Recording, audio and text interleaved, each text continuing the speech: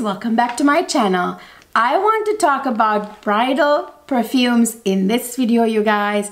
I have some really beautiful, pretty bridal fragrances in my collection, and it is that time of the year. It's the wedding season, you guys. We're right in the middle of it, and I'm a little late doing this video, but I'm here now. So if you guys want to see what my picks are for brides, please keep watching. So I have some gorgeous, beautiful fragrances in my collection that would be perfect for a bride, you guys, for the most important day of your life, or at least the first one, the first important day, really. You gotta pick your fragrance carefully when you're a bride, you know. You want to be, you know, ethereal, beautiful, memorable, gorgeous, all at the same time, but you don't want to wear anything that's too raunchy or that's too cloying or that's too in your face. You don't want people to go, oh, when they hug you on your wedding day, you know what I mean? You don't want to wear,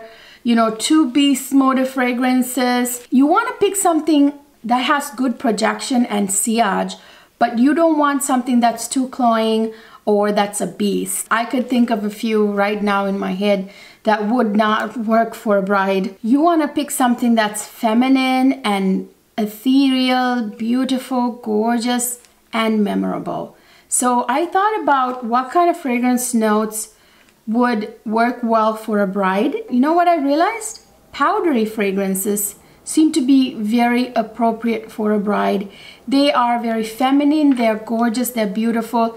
They can even be borderline sexy, but not in a raunchy way. But they are also very memorable, you guys. And they have great sillage, projection, depending on, you know, what the perfume is, of course. So the other thing I realized was white floral fragrance, for the most part, not all of them, seem to be perfect for a bride on her wedding day, really. When I smelled these perfumes, most of them are white floral, it really made me think of a bride. So I have some beautiful fragrances here that meet most or all of those criteria. They are very suitable for a bride.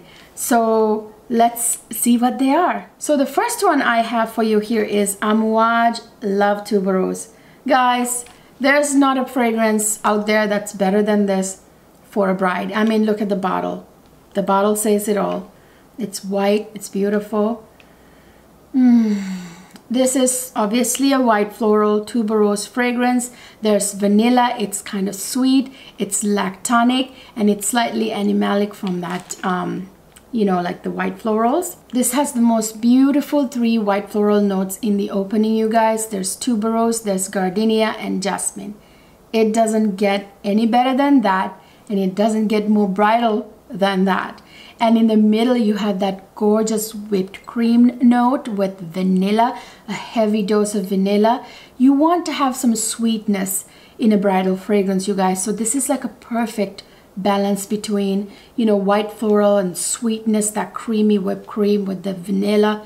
So amazing. And in the base you have the woody notes. There's sandalwood, which is the most perfect woody note for a fragrance like this. It's very creamy, very sensual. There's a slight hint of cedar in there too.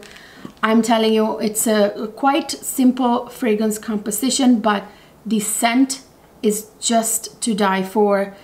I love smelling like this, you guys, and I feel like ethereal and special when I wear this fragrance, and that's what you want to feel on your wedding day. This is not cloying. This is not gonna, you know, give people a headache. This is not gonna make people want to run away. This is not gonna take somebody's nose out. This is Amouage Love Tuberose. Next I have another beautiful, beautiful white floral jasmine fragrance. It's one of my most favorite jasmine fragrances I have in my collection. I love the note of jasmine, you guys. I like most white florals, really. I can't think of one that I really don't like. I just am a huge fan of white florals. Yellow florals also. I think they're so beautiful, very feminine. It really gives fragrances this narcotic, hypnotic quality. Don't underestimate white florals, you guys. They're not like timid in any way. You know, you may think, oh, white florals. No, no. They can be quite narcotic, they can be bewitching, they can be very captivating. So this is one like that. This is Pure Poison by Dior. This one is actually, I would call this sexy, but not in a raunchy way. You know, like this can be very sexy. And by the way, men respond to this fragrance quite strongly. Men love this fragrance. I've gotten compliments on this fragrance pre-COVID, of course. So beautiful. It's very much like a hypnotic white floral fragrance, and you can really smell that jasmine in here. It's really a white floral citrus woody fragrance. Very simple in nature, but really leaves an impression, you know. So this fragrance opens with a bunch of beautiful citrus notes like bergamot, mandarin orange, and then there's of course that jasmine in the opening, which is the star of this fragrance. You can really smell the jasmine, and the jasmine kind of stays through even though it's just in the opening. And in the middle you get more beautiful white florals like gardenia and orange blossom, and in the base you get typical gorgeous base notes like sandalwood. There is cedar, and then there's amber and musk. Ooh, this is such a beautiful fragrance.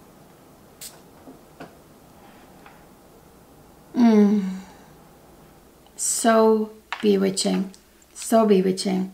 I needed to get a bigger whiff of it, you know. It looks innocent, but it's not. It's quite bewitching, quite captivating, quite narcotic. This is Pure Poison by Dior, perfect for a bride, and it's memorable. That's why it's perfect for a bride. So next I have two fragrances from a very recognizable fragrance house, you guys. It has its own DNA, powdery DNA, I would say. Most of the fragrances this house releases for women tend to be beautifully powdery, feminine fragrances. You know which one I'm talking about. It's Roja Parfums, you guys. And I have here two from Roja Parfums. The first one is Enigma Amoud by Roja Parfums. Roja Dove is the perfumer who is a genius. He's got an extensive bio, read up on him, you guys. Again, don't underestimate a powdery floral scent. It can be very captivating, leave quite an impression. So this is one of those fragrances right here. There's something very sexy about it. This one is a very powdery rose, floral, white floral, yellow floral, woody, fresh, spicy, vanilla, fruity fragrance, you guys. This opens with bergamot like most of Roja Dove fragrances, you guys. And in the middle, you get a bunch of beautiful floral notes like rose, geranium, heliotrope, jasmine, neroli, and then you get peach. And in the base, you get some beautiful base notes like vanilla, sandalwood, orris root. There is oud. That oud, by the way, is not very barnyard type oud at all. Very clean, beautiful, beautiful oud. High quality oud, I would say. And then there's patchouli, which helps with the lasting power. But the patchouli in here is not like in your face kind of patchouli. It's in the background. And then there's ambergris, which gives it a very fresh, aquatic kind of marine kind of freshness to it. Ambergris in here must not be that big because I don't get like a huge marine vibe from this at all. But it adds just the right amount of that sort of like aquatic kind of touch to this fragrance. Aquatic is not a big fragrance accord in here, or there's no, you can't really smell a huge marine accord either. But ambergris none of the less in here. That makes it a little lighter, if you ask me. It like makes it a little bit more fresh and light. I think this is a memorable fragrance for a bride on her wedding day. Most of Roja Parfums for women would work for a bride on her wedding day. Roja perfumes tend to be very beautiful and very delicate and, you know, soft kind of fragrances. They're not cloying, they're not in your face. They're very well blended, and most of them leave a lasting impression. So yeah, I think this is a good one for a bride, especially during summer. This is Roja Parfums Enigma Amoud. Next, I have another one from Roja Parfums, you guys. This one is from the Essence de Parfum line that they just came out with, but there is a corresponding fragrance from the more expensive line of theirs too. So either one would work. Just take this as a review for both regular and the Essence de Parfum version. The only difference in the Essence de Parfum, I believe, it's not as long lasting as the other one. I gotta say, you guys, there's not that much of a difference really. I have Roja perfumes from the higher end line, and then I have this, you know, couple of these, the Essence de Parfum fragrances. There's not a whole lot different. This is Scandal Essence de Parfum by Roja Perfumes. This one, you guys, this one is the most narcotic, bewitching white floral ever. I just adore it. It is so beautiful. It leaves a very lasting impression. Again, it's very narcotic, very bewitching, very hypnotic. Like I said, don't underestimate white florals, you guys. This one is a white floral fragrance as well. This is very powdery, very beautiful, but there's something very captivating about this fragrance. This is, of course, a powdery floral, white floral tuberose fragrance, you guys. It's really floral through and through. It's white floral through and through. It's as pure white floral as it gets. And guys, this fragrance has every beautiful white floral imaginable under the sun. You know what I'm saying? He basically put all the gorgeous white florals in here. So guys, like most of the Roja perfumes, this opens with bergamot, with that citrus burst, and then it gives away into that beautiful middle with all the beautiful white florals like jasmine, tuberose, orange blossom, gardenia, neroli, lily of the valley, freesia, every white floral imaginable. And then there's rose in there as well in the mix. And in the base you get sandalwood, orris, and musk. Orris is a powdery note and musk gives it an edge. Sandalwood is the best woody note to put in beautiful ethereal white floral fragrances like this because it's very sensual and very creamy. I think this is a beautiful, beautiful choice for a bride on her special day. This will be memorable. It'll be like bewitching, hypnotic, narcotic. It'll captivate people. They will think of that bride like this, you know, ethereal goddess, you know what I mean? And that's how you want to be remembered,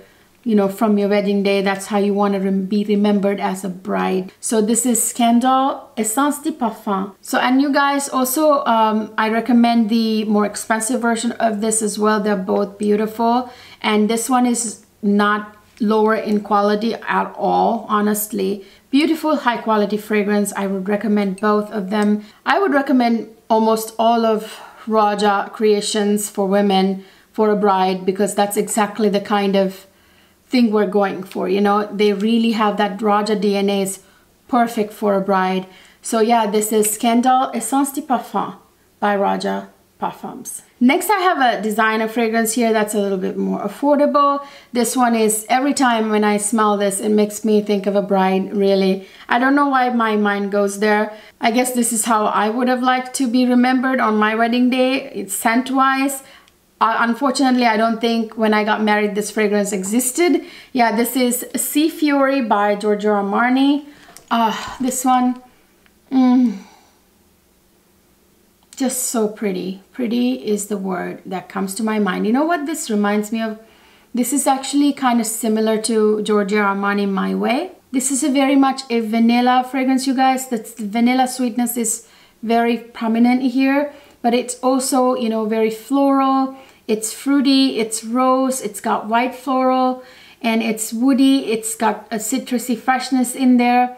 It's soft, spicy. It opens with that gorgeous blackcurrant note that all of the sea perfumes open with, if I remember correctly. They have this, you know, like Sea Original, the Sea Entente, for example, have blackcurrant too. It's such a juicy, fresh burst that blackcurrant gives to fragrances. And that's with mandarin orange in the opening, I believe. So beautiful. And in the middle, you get a beautiful rose note with neroli, and there's patchouli and oak moss. The patchouli in here, you guys, you can barely smell it. It doesn't smell like your typical patchouli. It's not in your face. It's not. And in the base, you get vanilla and musk, a huge, massive dose of vanilla and musk, which really, I think, does really a justice to this fragrance, the musk note in there. vanilla adds a gorgeous touch, and vanilla in fact is the dominant accord in here. It's floral, it's sweet, it's memorable. That musk adds a little bit of an edge, so it's kind of beautiful, pretty, borderline sexy fragrance. This is Fiori by Giorgio Armani. Next I have a fragrance from Parfums de Marly, you guys, and I couldn't do a bridal fragrance video without including this in here, and I think this would be a good choice for a bride. I think this is the version I recommend out of the three. So this is Delina Exclusif, you guys, and I would only recommend the Exclusif, not the other two Delinas. La Rosée would be too fresh and aquatic for a bride, and it may not last as long as this, although it lasts quite decent amount of hours, but this lasts much longer. And this one is not cloying or wouldn't give a headache to people like the original Delina would, because some people get headaches from it, from that sour rhubarb note, which this doesn't have, but it has all the pretty qualities of the original Delina. This would be a beautiful choice for a bride. This would be good for a bride who has a wedding, you know, towards the end of summer, beginning of like fall, when the weather gets a little more cool, maybe not in the hot beating down sun. This wouldn't be the best in beating down heat. So you wouldn't want to choose this for a summer wedding, I would say. Wait for the weather to cool down. If your wedding is later, like towards, I would say October, something like that. This is a rose, fruity, vanilla, slightly tropical, woody, sweet, oud, fresh, floral fragrance. So this has lychee just like the original Delina. This has pear note in it, which is very feminine, and then there's bergamot in the opening, and in the middle of course you get that beautiful Turkish rose, and then argawood, and that's argawood is oud, and then you get incense, and in the base you get that beautiful dose of vanilla, big dose of vanilla. I think it's perfect for a bride. I wouldn't say in the middle of summer, however. Wait for the weather to get a little cooler. If your wedding is in the later part of the year, this would be a good fragrance. This is Parfums de Marly Delina Exclusif. Next I have a beautiful fragrance that I think is perfect for a bride. It's just gonna leave a lasting impression, and it's one of those beautifully sweet floral fragrances, which very sweet. It's a very beautifully sophisticated yet sweet and rosy fragrance. This one just really would be very memorable in my opinion, even than the original. This is of course the flanker. This is Kilian Love Extreme, you guys. This one, very beautiful, you guys. This smells like an orange blossom dessert with rose essence in it, you guys. Like a Middle Eastern orange blossom dessert with rose essence in it.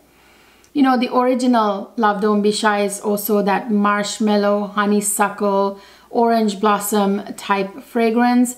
This one is too, but this has that beautifully heightened rose note in here. The rose in here is very prominent, but not in a bad way. It's married very well with the beautiful sweet notes like marshmallows in here. And that orange blossom, oh my goodness. This is a very sweet, white floral, rose, slightly citrusy, powdery vanilla, fresh spicy musky scent, you guys. It opens with neroli and bergamot. Neroli is a white floral that has a little bit of like a citrus nuance to it, and with bergamot really work well. And in the middle you get that beautiful Bulgarian rose note, you guys, with orange blossom and honeysuckle. Pretty much the same as the original Love Don't Be Shy. And then in the base you get that marshmallow note, just like the original Love Don't Be Shy. You get that big dose of vanilla, and you get musk in here. I just adore this, you guys. This is much more sophisticated, a little bit more even memorable than the original Love Don't Be Shy. The original may be a little too onto the syrupy sweet side than this. This one is sweet too, don't get me wrong, very sweet. But that rose adds that very sophisticated touch. The rose adds that sort of refined, sophisticated vibes to this fragrance. This is Kilian Love Don't Be Shy Extreme. Next, I have something from a house that makes beast mode fragrances, you guys. And this one is close to beast mode, but it's not as strong as some of the others from this house. And this is a beautiful bubblegummy tuberose white floral fragrance. You know which one I'm talking about. This is Mancera Velvet Vanilla. Guys, if you're a bride and you choose this, you will smell like beautiful, like gorgeous bride with like this, you know, floral bubblegummy scent. And you know, Mancera is known for the, you know, the synthetic fragrance notes, so the tuberose in here must be synthetic, I'm quite sure, because that bubblegum aspect of the tuberose is very prominent in this fragrance.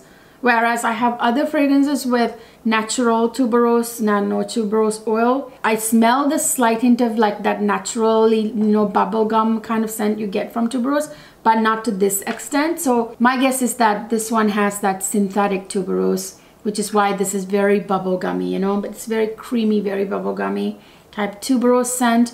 It's a beautiful white floral fragrance, and this will last the whole day. The whole day. It has great projection, great sillage, but it's not cloying. It's not going to take someone's nose out like some of the Manceras would, like Mancera Roses Greedy, for example. Oh my goodness, like you can't scrub that perfume off your body. It's going to stay there for like days, and it could give people a headache, but this one wouldn't. I'm quite certain of it. It's very soft because of that white floral bubblegumminess, you know. It's a very white floral tuberose, vanilla, musky, sweet, fruity, powdery amber, animalic, and green scent. The animalic comes from, of course, the white florals in here. This is some interesting notes in the opening, you guys. I gotta say, there is one note in the opening of this fragrance which I'm really glad is there in a bridal fragrance. There's pink pepper, you guys. So pink pepper apparently invokes feelings of falling in love for the first time in your brain. So if you think about your groom, you know, your new husband, in that way, this would be a good one to wear.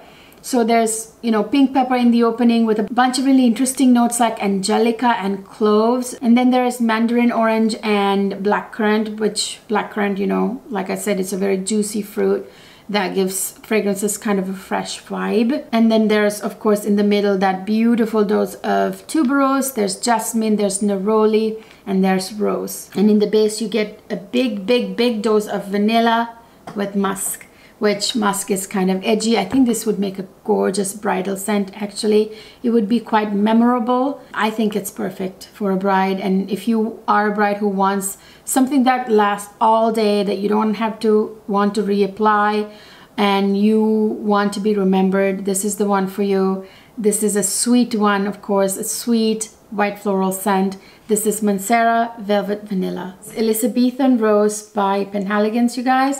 This one is actually perfect for royalty, really. It smells very refined, very much like someone who's a English princess would wear this. Honestly, that's really what it reminds me of. By the way, that's the Tudor seal right there. So obviously the inspiration behind this fragrance goes to show. This is perfect. This is a beautiful rose fragrance, you guys. So it smells kind of along the lines of Delina, the original, without that sour rhubarb note. But this one is very, how do I put it? It's fresher than Delina. There's a difference. It doesn't smell like Delina, trust me. I mean, there's no sour note in here. This is basically pure rose. I get red rose from this. So pretty, but the problem is it doesn't last as long as I would like it to last. And if you're a bride and you choose to smell like this, you would have to respray this throughout the day. And if you don't mind doing that, this is great. This would leave a lasting impression. You would smell like royalty, like a noble woman, you know. You'd feel like an English princess getting married. This fragrance has like 3 different types of rose notes in here. There's hazelnut in here, which is quite a nice touch. It's very much a rose fragrance, you guys, through and through. You can smell that rose very strongly. But it's also floral, it's fruity, it's citrusy, It's musky and it's a little nutty from the hazelnut. And then, you know, there's of course that almond kind of hint too. And it's powdery, it's woody, and it's musky. So it opens with a gorgeous tangerine note, you guys, for the citrus this has, which I think is so unique and beautiful. Bergamot would not have done this justice. And there's hazelnut, there's almond in here, and then there's some cinnamon in the opening. And in the middle you get May rose, and then there are those juicy blackcurrant and plum notes, which are very juicy fruit notes. By the way, there's geranium complementing the rose notes in here. Geranium really goes well with rose notes. And then there's like red lily. In the base you get powdery notes like violet and orris, and then there are woody notes, and then there is vetiver and musk. It's such a beautiful fragrance, you guys. I just wish it lasted longer than it does, but it's such a beautiful, pretty fragrance for a bride. You would smell so classy, royal, and sophisticated, you know. So this is Penhaligon's Elizabethan Rose. So we had a fabulous wedding, you guys. We had 2 ceremonies. We had an Eastern ceremony and a Western ceremony. So it was a little bit of a long wedding actually, and we had it outdoors. It was beautiful. I wanted to have this sort of like nymph kind of fairy type vibes, you know, for our wedding. It was in a beautiful like woody area. It was so gorgeous. It was such a beautiful wedding. I had all purple blue flowers, which I think are so beautiful. So yeah, you guys, we had a fabulous wedding. It was the most beautiful day. I would put a few pictures, or at least one from our wedding day up here so you guys can see. Yeah, it was a beautiful day. We've been together quite a while, you guys. Yeah, so let me know down in the comment section what your wedding day was like, what you wore. I would really like to know. Brides, it's your wedding day. You can wear whatever you darn well please. So this is just my idea of what would be great for a bride. But of course, it's your day. You get to choose what you want to wear.